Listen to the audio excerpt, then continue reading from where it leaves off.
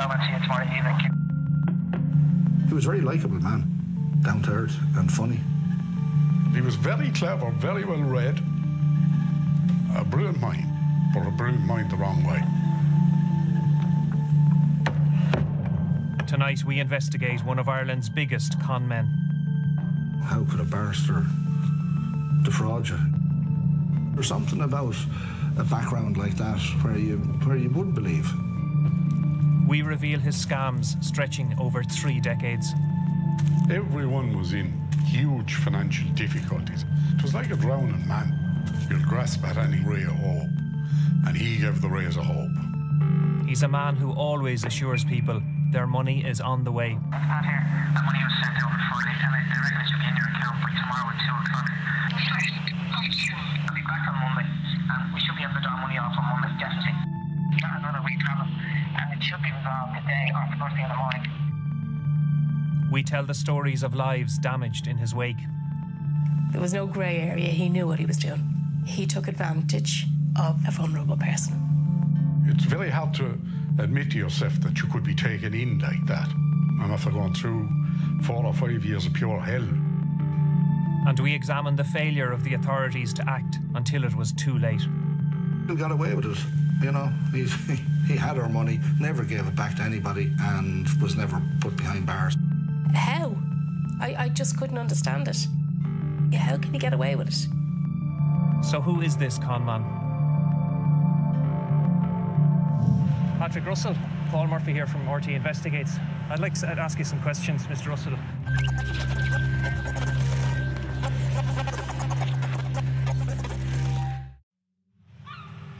3 weeks ago, Patrick Russell came before Dublin's Circuit Criminal Court. His long history as a fraudster was about to catch up with him. But before we come to that, let's start at the beginning.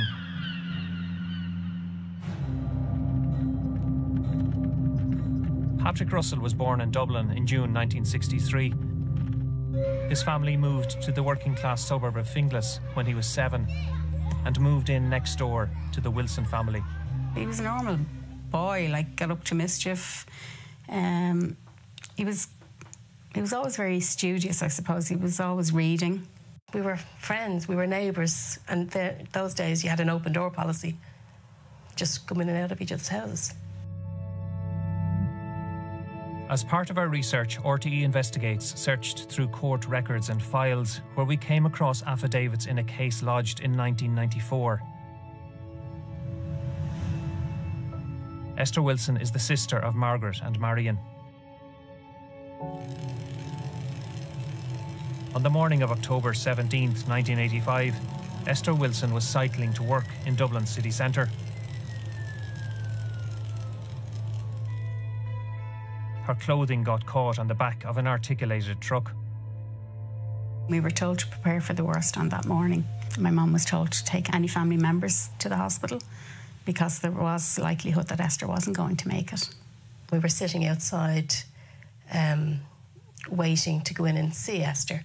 And my vision is, or my memory is, of a nurse saying, now, when you go in, you might not recognise Esther. And I'm kind of going, don't be silly, I know my own sister, you know. But when I walked in, I can understand what they meant. And I kind of went, no, that couldn't be my sister. Because her injuries were that bad that she was unrecognisable.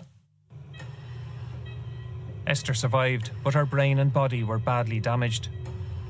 Her injuries resulted in her having an acquired brain injury, stroke to the one side, so she's completely paralysed on one side. Esther had to be taught to speak again. She had to be taught to walk again. It was almost like having a baby and starting from scratch, the way you teach your child to walk, you teach your child to speak. But in our case, it was our sister we were teaching. Esther was no longer able to live independently. And in 1988, she received a large compensation settlement. This money was to provide for her for the rest of her life and to keep her, hopefully, in a comfortable lifestyle. The family bought Esther her own home, and money was invested in Irish Life to help grow her capital.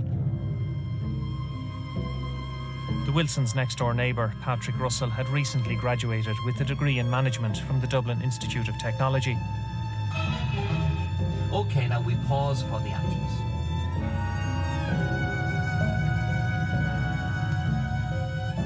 Patrick Russell was one of the few from West Finglas who had gone on to third-level education at the time.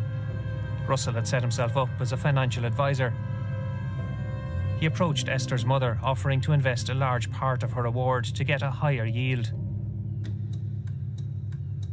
Esther's mother entrusted £120,000, the equivalent of €150,000 to Russell, enough at the time to buy 2 average houses in Dublin. He came along and he said, I can make the money work best for Esther.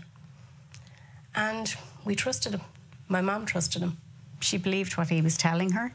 She wouldn't have been educated in the world of finances. So she took his word that he was going to make a better deal for Esther, get a better return on her money, to last her lifetime.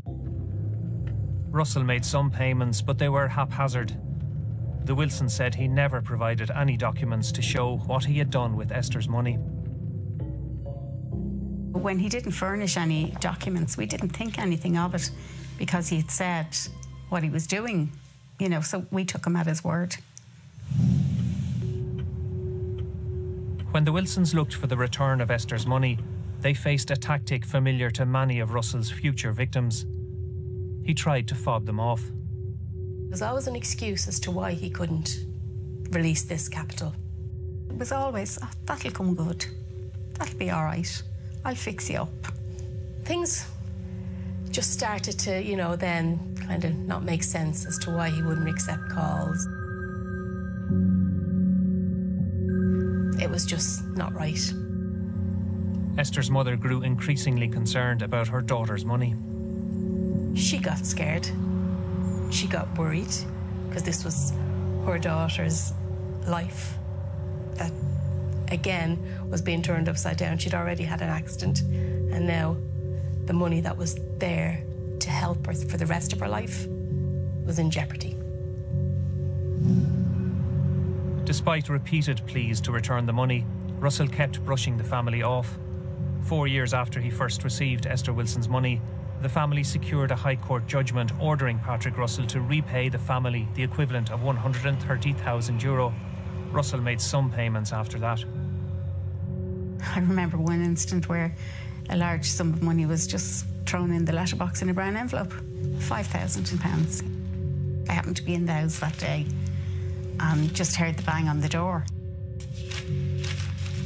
No explanation, nothing on it, nothing, I think it was just a handwritten piece of paper. It just said, from Pat.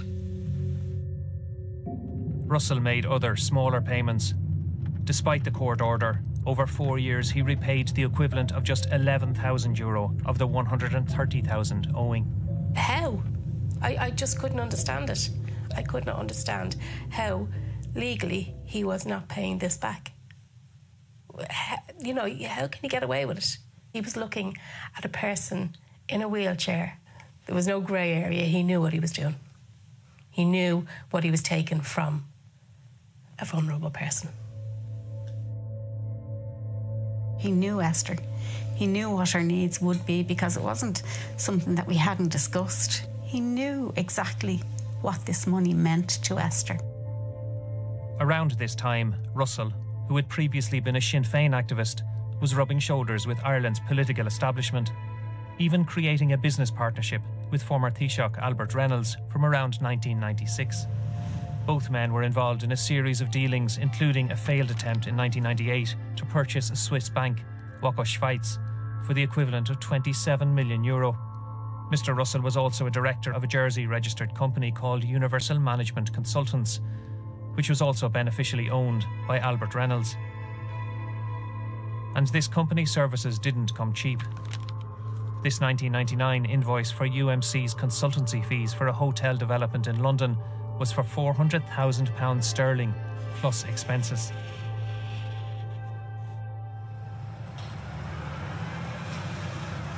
However, Russell was not paying Esther Wilson what he owed her, which by 2002 was over €213,000.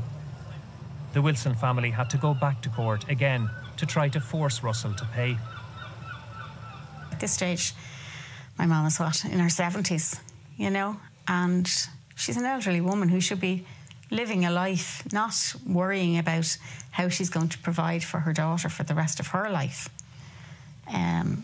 So yes, she had to go back to court and fight again and get another judgment against Mr. Russell. The Wilsons finally managed to put a legal and financial gun to Russell's head. They secured an injunction that froze his assets.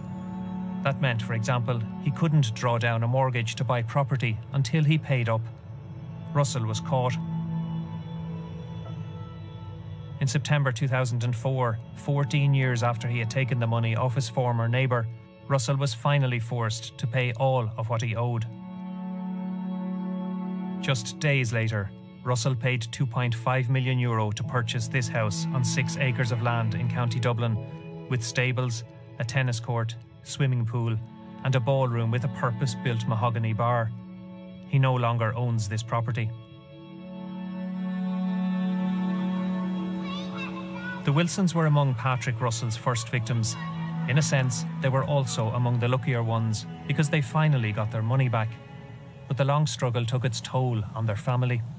It almost broke us as a family unit because when it was discovered that there was this anomaly, some of Esther's friends actually thought that we had stolen the money, that we had ripped her off, that we had spent her money.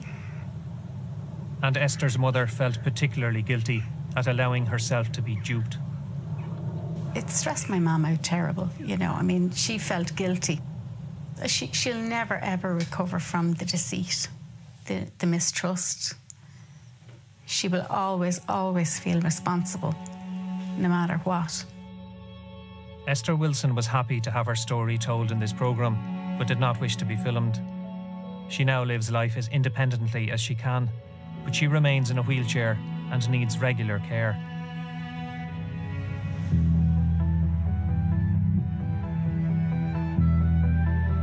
We tracked down other people and companies who, just like the Wilsons, throughout the 1990s, were forced to take Patrick Russell to court to recover their money.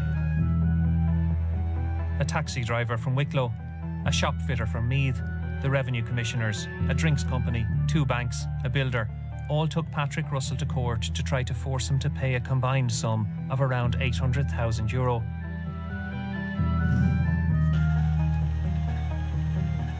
All of these cases happened before 2001. This was a big year for Patrick Russell. He qualified as a barrister. This man has had judgments against him, and he's actually practicing law. I couldn't believe it. I found that very, very difficult. We asked the Bar Council of Ireland, which represents practicing barristers, for an interview to talk about Patrick Russell. They said the Bar of Ireland does not comment on individual barristers, either current or past members. Becoming a barrister was a key turning point for Patrick Russell, not as a lawyer, but as a con man.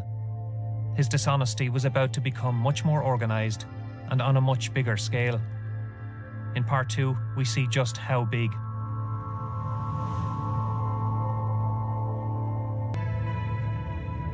In 2006, David MacDonald was running 2 refrigeration businesses in Leinster when he met barrister Patrick Russell.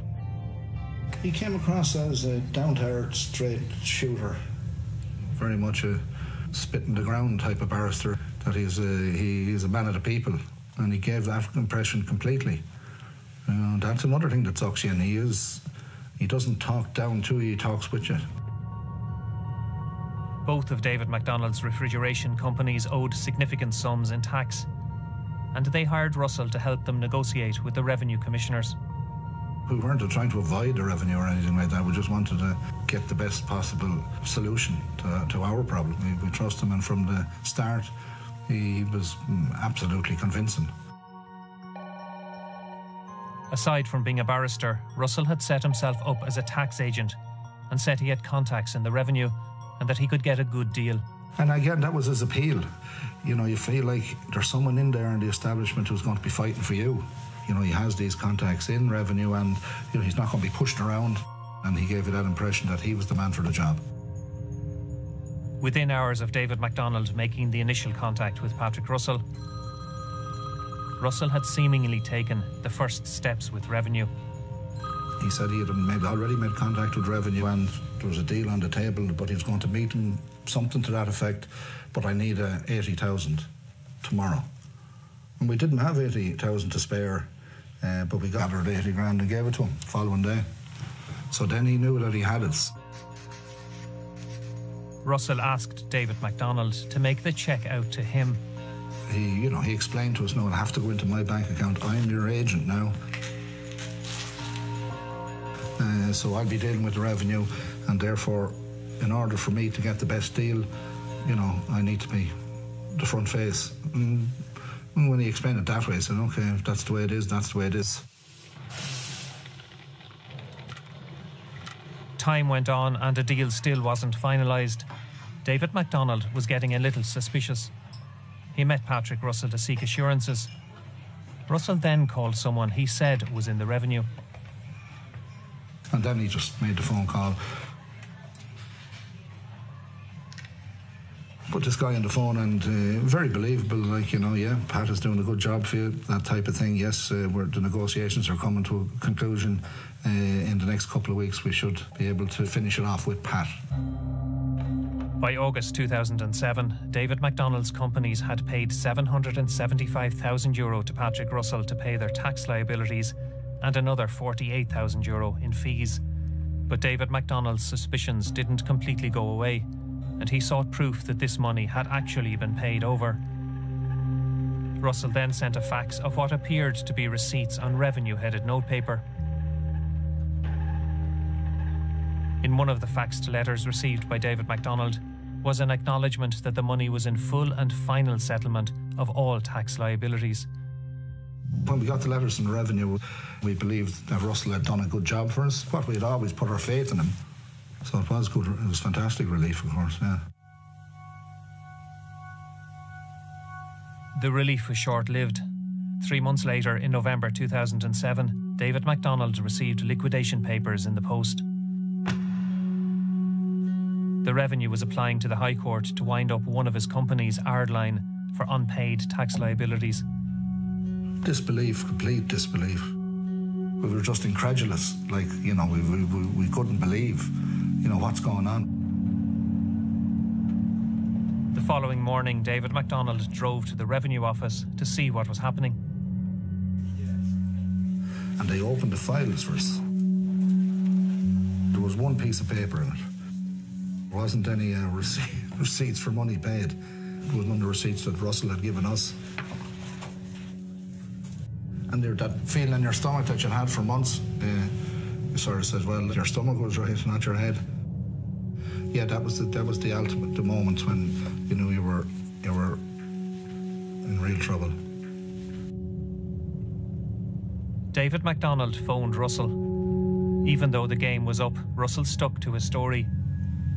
He maintained that the money had been handed over and promised to go to the headquarters of the Revenues Collector General in Limerick to fix things.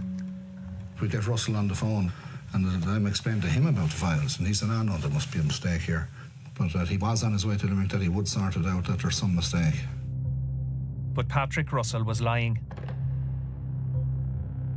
The €775,000 that MacDonald's companies had paid to cover their tax liabilities was never passed on to Revenue. The letters from Revenue that had given David MacDonald such assurance 3 months earlier were fake. The money was gone. Revenue still needed to be paid. When the Revenue perceived that, you know, that we weren't paying them anything, that's when they went straight to the High Court. So there was no negotiation in between.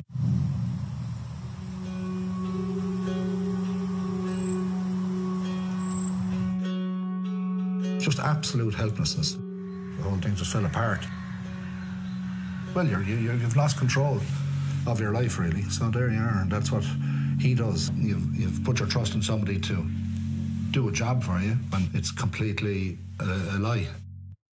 You know, I mean, just one big lie, but it's it's a heavy lie. So you're not going to come back from that.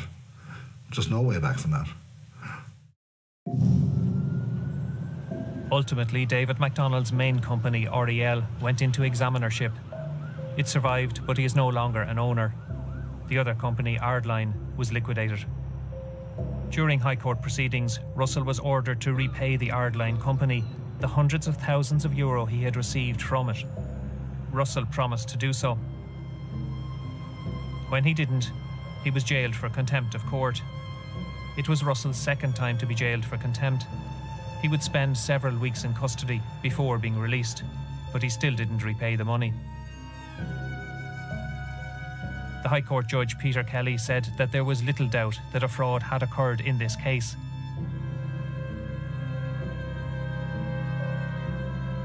The Garda National Economic Crime Bureau, known as the Fraud Squad, did investigate, but their investigation did not result in a prosecution.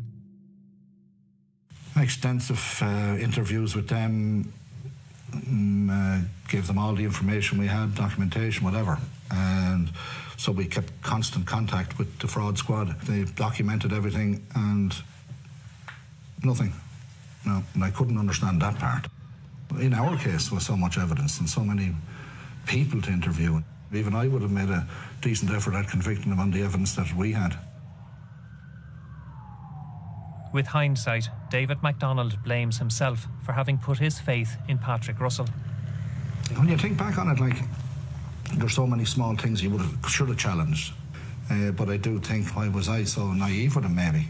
You look back into yourself saying, how could you let a fella like that get away with what he did, you know?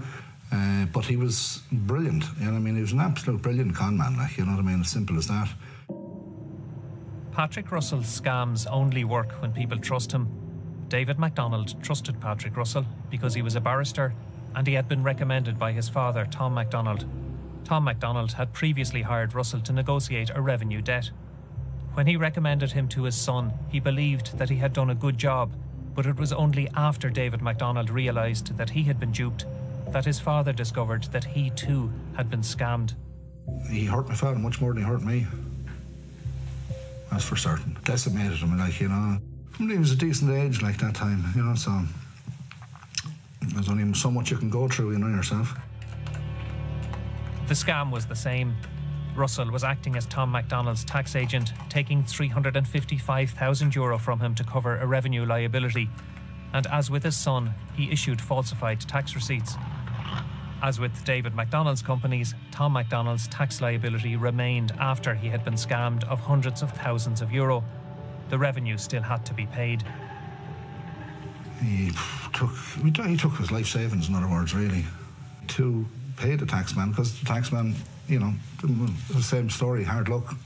We hear you, but we don't hear you. You know, it's your tax agent, not ours, so you've given the money to the tax agent, therefore, I'm sorry, sir, you know, you still owe us that, which is, again, that's the rules of the road. You can't blame the revenue for that. So you had to pay them on the double, in other words. Tom MacDonald, who is now deceased, also made a statement to the Fraud Squad in 2008 and supplied proof of payment and fake receipts. But again, Russell was not prosecuted. He still got away with it, you know. He had our money, never gave it back to anybody, and was never put behind bars for it. Patrick Russell defrauded others with a similar scam. The MO was usually the same: fake contact with the revenue and fake documents. Russell took €100,000 from musicians Foster and Allen, and a further €580,000 from Westmeath musician Paul Griffin, who died last year. In a separate property scam, he took €400,000 from pro golfer Damien McGrain. All of these people gave statements to the Fraud Squad, but Russell was still not prosecuted. As his fraud was now running into millions, we wanted to know why not. When Garda Síochána did not agree to provide a representative for interview, But in a statement they said that in 2008 Gardai commenced a criminal investigation into a number of allegations, as a result of which in 2015 an extensive investigation file was submitted to the Office of the Director of Public Prosecutions. The Office of the DPP directed no prosecution in these cases. The statement went on to say, An Garda Síochána does not comment on decisions or correspondence with the Office of the Director of Public Prosecutions. So why did the DPP not prosecute after the 7-year Garda investigation? The DPP said it does not comment on individual cases. Some cases, like that of entertainer Declan Nerney, who lost €940,000 to Russell, were reported in the media. RTE Investigates uncovered others. Russell took €500,000 from a Midlands doctor, €100,000 from a Dublin-based barrister, €50,000 from an Offaly businessman, and around €800,000 from a Leinster businesswoman. Another arm of the state, the Revenue Commissioners, was also well aware of Russell because several of his victims met personally with revenue officials. Those officials had seen letters and receipts that Russell had supplied to clients and would have immediately recognised them as false. We asked Revenue to do an interview about its knowledge of Russell's scams and what steps it took to stop him. Revenue said it is legally prevented from making any comment in relation to specific cases. By now it was 2007, and though he was not prosecuted in court, Patrick Russell was becoming more visible. RTE's Primetime first exposed him in August 2007, featuring a Meath builder, Bobby Farrell, who claimed Patrick Russell took €109,000 from him. That cheque is gone now. So Russell took your money? Russell's gone with the money. He changed it, and it's in his account now, wherever that may be. Primetime came back to the subject again in 2008. And coming up later, we're on the front line of the battle against bad legal practice. We bring you the bizarre tale of barrister Patrick Russell. By 2008, Russell had stopped practicing as a barrister, and in 2012, his own profession finally dealt with him conclusively. He became the first ever barrister in Ireland to be struck off. He was disbarred for professional misconduct. According to the decision of the King's Inns, he had lied to a client and engaged in continued deception. But Russell carried on a pretense of being a barrister. This email receipt shows that he paid for a membership upgrade of the reputable International Bar Association in June 2014, more than 2 years after his disbarment. Patrick Russell, however, had still not been charged with any criminal offence for fraud or theft. He had relocated to Manchester away from a growing number of people who were looking for their money back. When he returned to operate in Ireland around 2013, he began using a new name, Joseph Russell, and he had developed a new scam. In part 3, we look at this new scam, targeted at people deep in debt and struggling.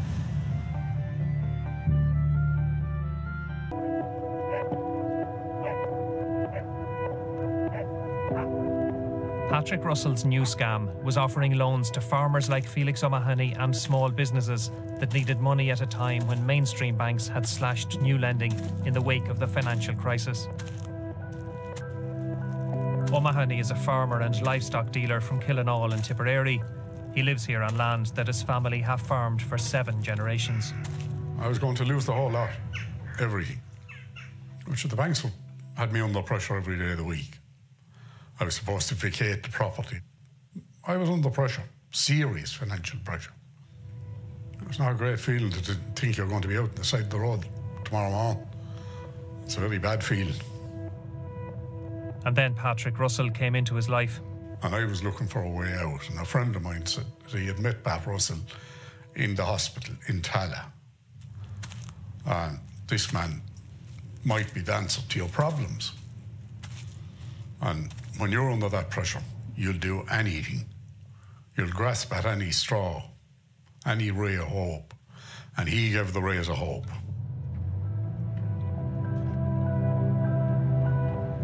Russell came across as clever and well-connected.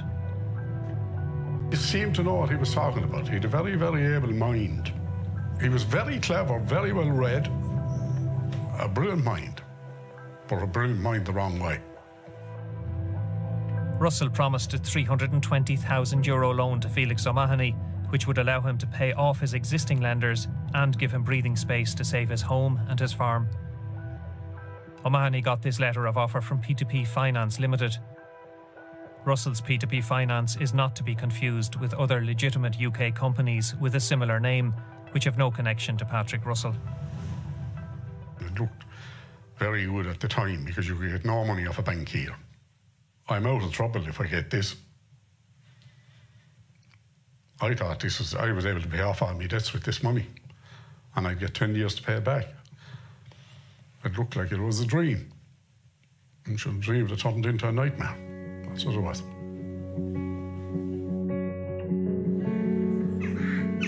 Felix O'Mahony had thought his financial problems were about to be sorted thanks to Patrick Russell, and he introduced Russell to friends who, like him, were facing financial difficulties.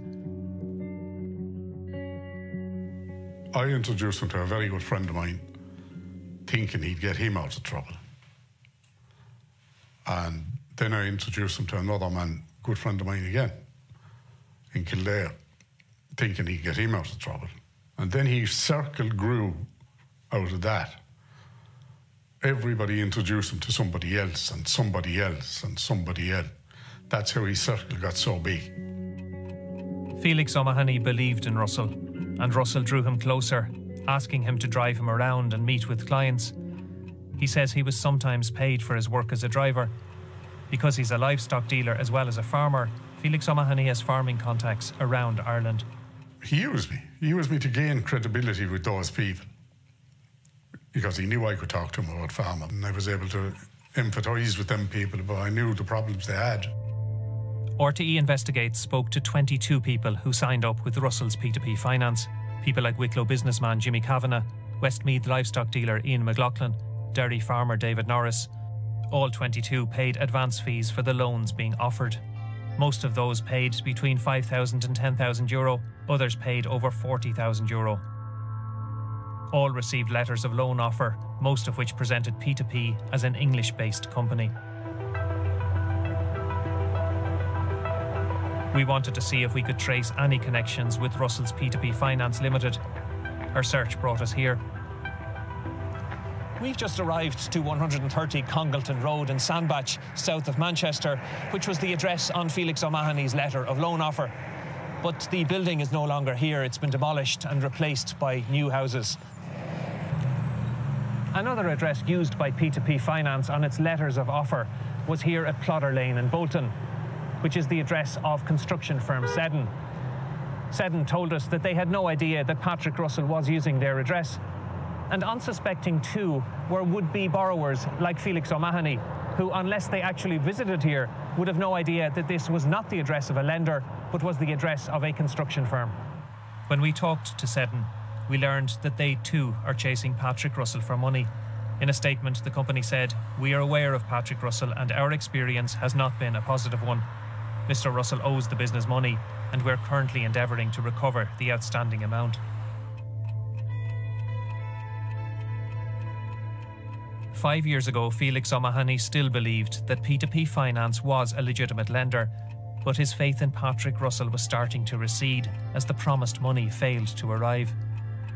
When the money was slow coming through, I had suspicions then. Well, I didn't want to believe my own suspicions because they were my lifeline at the time, this supposed money. And I kept hoping and hoping.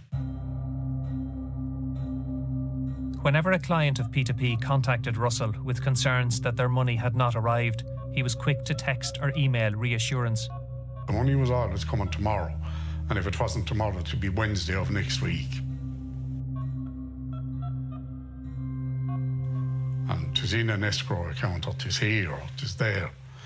Between his health and technical problems, I never heard as many excuses. Another P2P client who did not wish to be identified showed us text messages from Russell.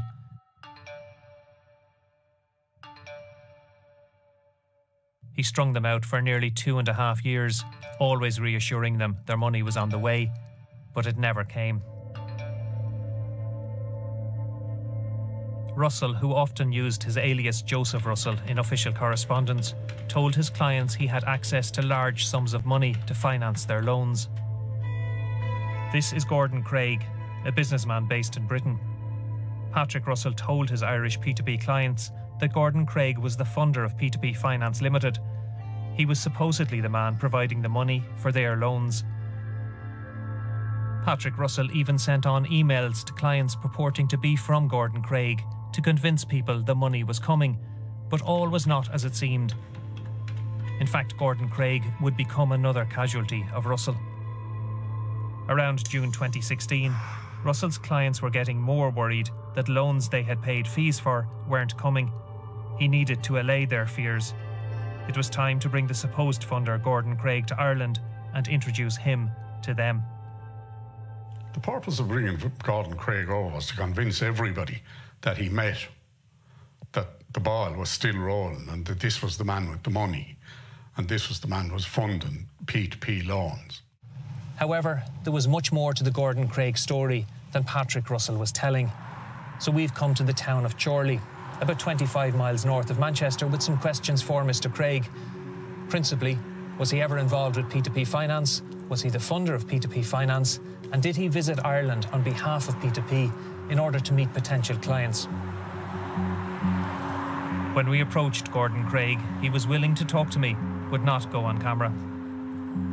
He did confirm that while he knew Patrick Russell, he was not involved in P2P Finance and was never a funder of P2P.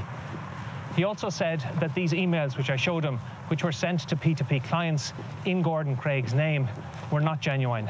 They were not sent by him and they were not sent from his email account.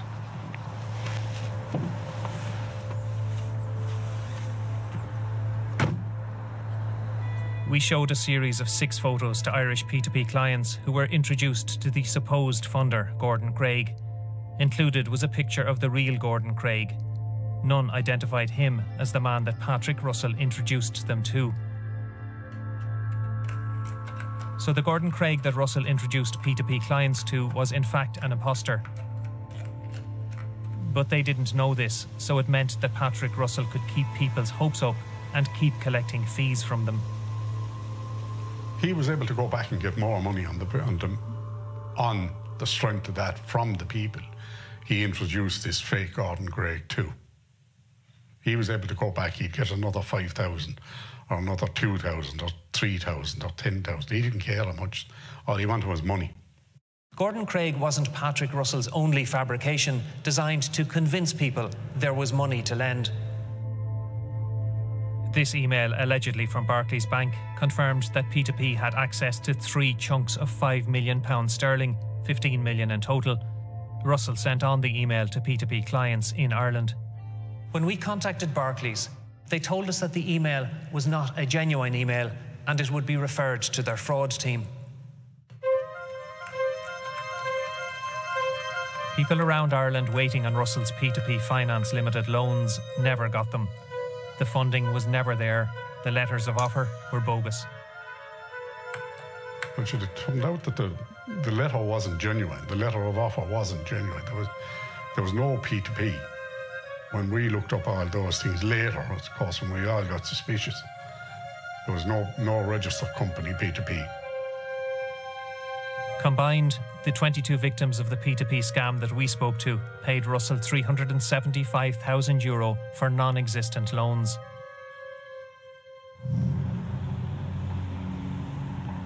Felix O'Mahony was a victim of a double scam by Patrick Russell. Russell didn't have his own bank account, so he would sometimes ask people to lodge cheques to Felix O'Mahony's bank account. O'Mahony had same-day cheque clearance on his account. That meant he could withdraw money from his bank as soon as the cheque was lodged. He didn't have to wait for it to clear. You'd get a man to lodge a cheque in someplace up the country. And I had same-day clearance on my cheques. I could go in, the minute the cheque would be lodged, I could go into my bank and draw out cash. And that I did. And Russell would be waiting outside to give him his money. But within a week, 6 of those cheques bounced. And before Felix O'Mahony realised this, he had given Russell thousands on the strength of the dud cheques. I was caught to the tune of 60,000.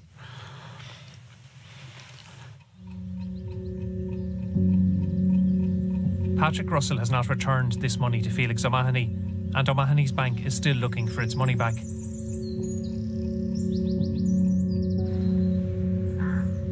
O'Mahony has been tainted in other ways by his association with Russell. Because he was driving Russell around and sometimes accepted money from clients on his behalf, some felt he was an agent for Russell. Absolutely not. I was never an agent for Patrick Russell. Never. Never. No. I met people with him. He would bring me with him to farmers that he'd be settling debts for because he knew I could talk about farming. And I was of use to him that way. That's all. I was never an agent for Patrick Russell. No.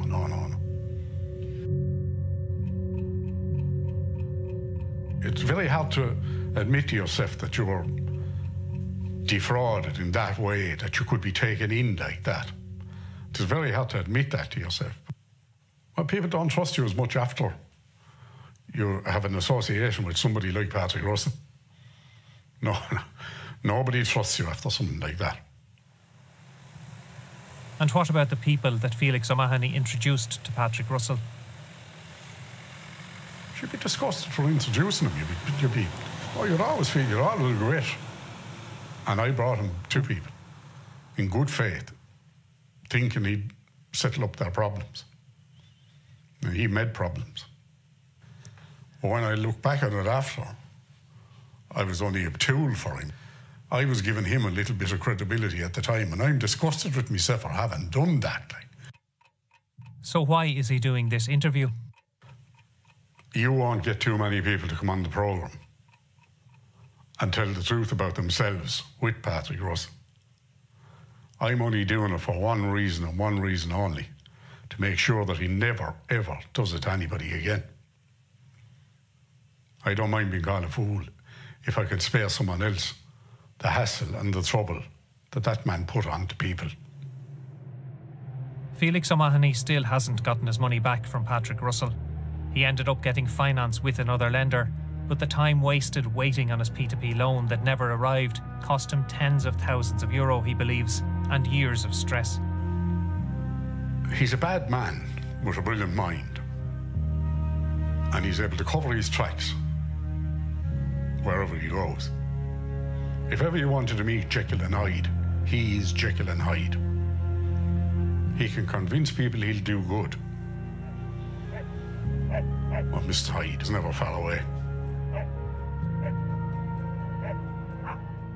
But Patrick Russell didn't cover all of his tracks. Our investigation found he left a trail of fake documents linked directly to him. Take this High Court order in a case he had pretended to take. He wanted to show his client that he won a High Court award on their behalf. The order is a fake.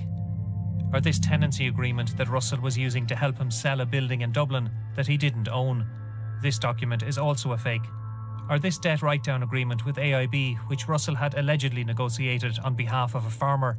Russell sought fees for his work in achieving this write-down. Again, it's a fake.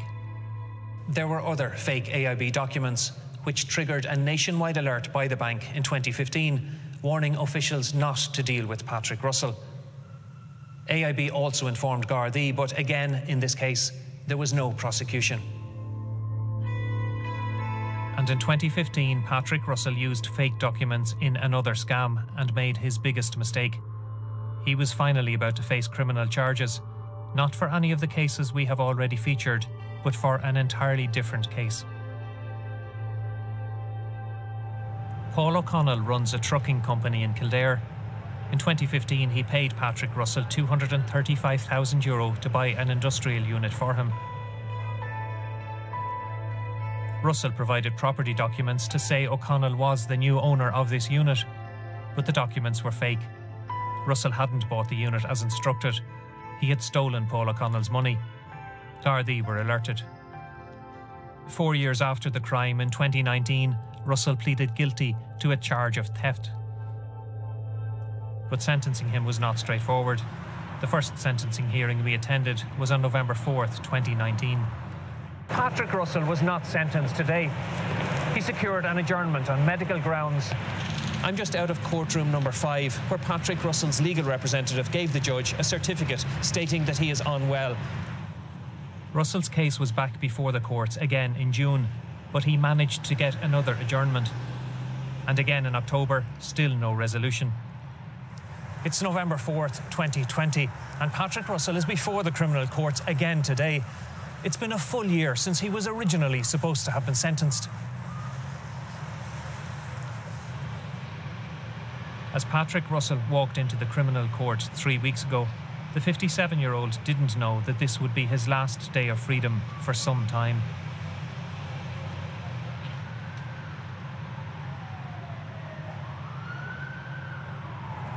Patrick Russell has finally been sentenced. Judge Melanie Greeley imprisoned him for 4 years, with the final year suspended. His actions, she said, were a grave breach of trust that involved considerable deceit and dishonesty. Paul O'Connell was among the latest in a long line of people defrauded by Patrick Russell. The others never got justice. In the course of this investigation, we spoke to over 60 men and women that Russell defrauded. Altogether, we found evidence he stole over €8 million. His victims came from all over Ireland and from all walks of life: farmers, builders, hoteliers, shop owners, mechanics, married, single, widowed. At least 20 victims reported Russell to Gardai. If something had been done about him earlier, Paul O'Connell may not have been defrauded. Patrick Russell declined a request for interview, so we put questions to him after one of his court appearances. Patrick Russell, Paul Murphy here from RT Investigates. I'd like to ask you some questions, Mr. Russell. Do you have anything to say to the people that you've stolen money from, defrauded money from over the years? No comments. We've spoken to over 60 people who say that you've defrauded them. Do you have anything at all to say to them, some of them very desperate people that you took money from? No comments.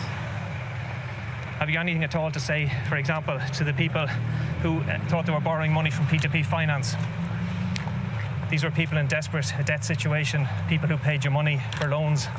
They didn't get anything because there was no money. Do you have anything to say to those people, Mr. Russell? No comments. What about, Mr. Russell, to your own neighbour, the person you grew up beside, Esther Wilson, a disabled woman? You made her fight for 10 years, Mr. Russell, to get her money back. Have you anything to say to her or to her family?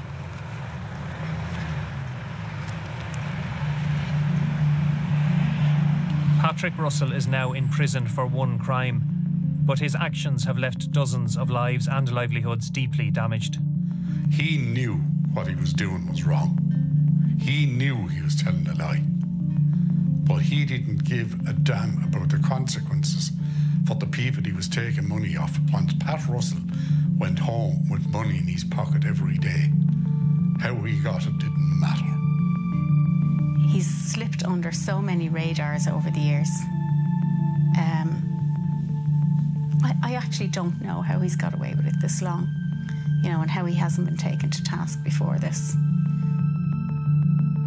There are serious questions about the state's handling of the case of Patrick Russell, a prolific fraudster. What did the revenue commissioners do to stop a man when they knew he had defrauded so many by using fake revenue receipts and bogus letters and emails from apparent revenue addresses? And why, despite a large amount of documentary evidence and victim statements available to Gardai and the Director of Public Prosecutions, did it take so long to finally prosecute Patrick Russell?